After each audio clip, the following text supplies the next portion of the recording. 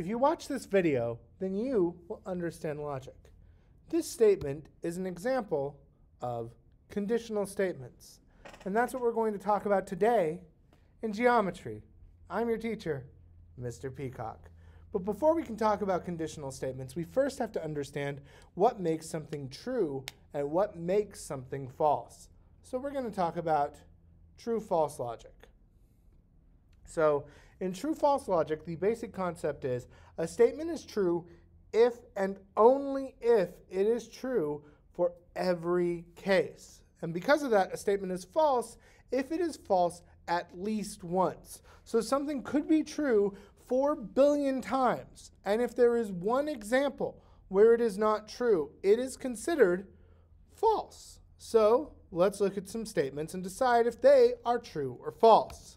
Our first one here is birds fly. And if you look at this majestic eagle, you and I both know in our heart of hearts that the answer is false.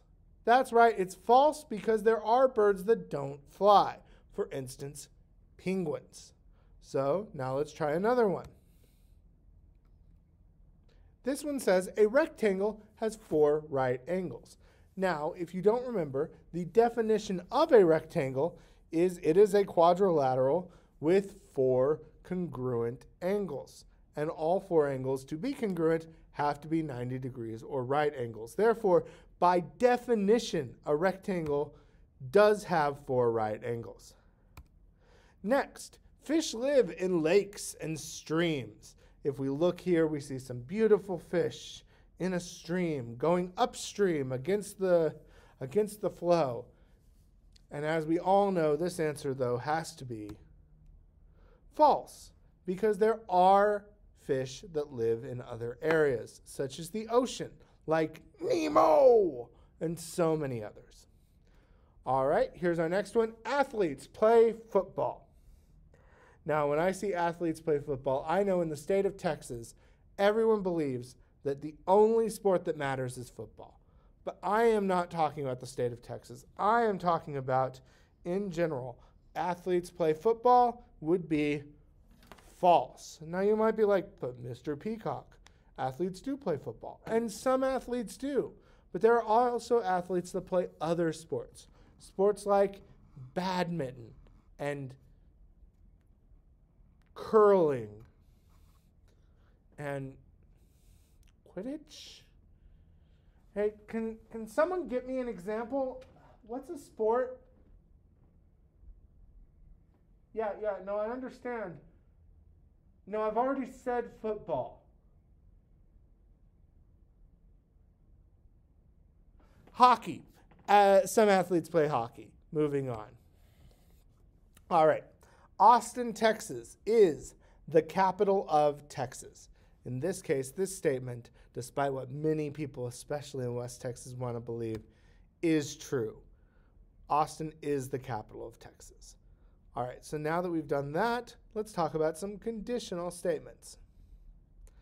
So a conditional statement is one like this. If I get paid today, then I will take you to the movies. By the way, this statement right here is false because I'm not taking you to the movies, even if I get paid today.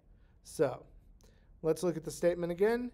If I get paid today, then I will take you to the movies. The if statement, I get paid today, is the hypothesis. The then statement, I will take you to the movies, would be the conclusion. So a conditional statement has a hypothesis and a conclusion. And we use these to create things. But the first thing we need to understand is this. A conditional is false if the hypothesis is true and the conclusion is false. So here's our original conditional statement. If P, then Q. This is just a generic one to show you the basic rules. So if I get paid today, then I will take you to the movies. Our first thing that we can do is we can just switch the order. So instead of if P then Q, it's now if Q then P.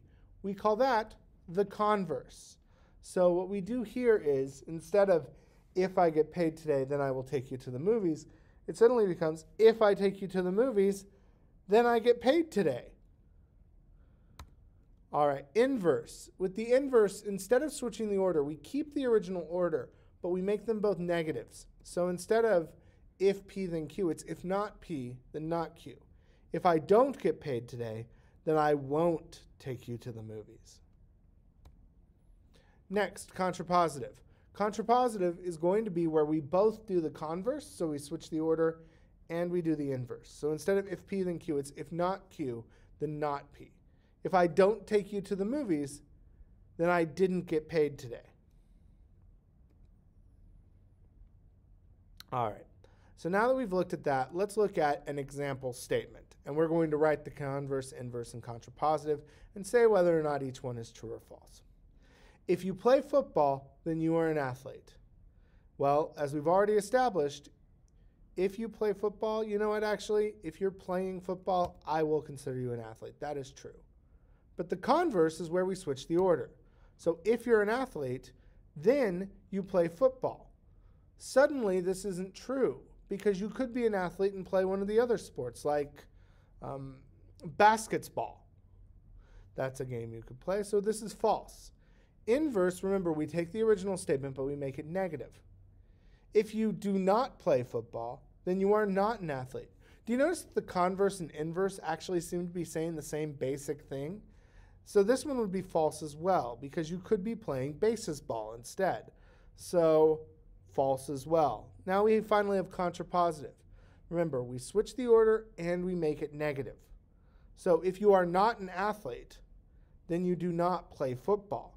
That because if you're not an athlete, you're not going to be a football player, because we've already established if you do play football, you are an athlete. So this has to be true. So notice the conditional and the contrapositive have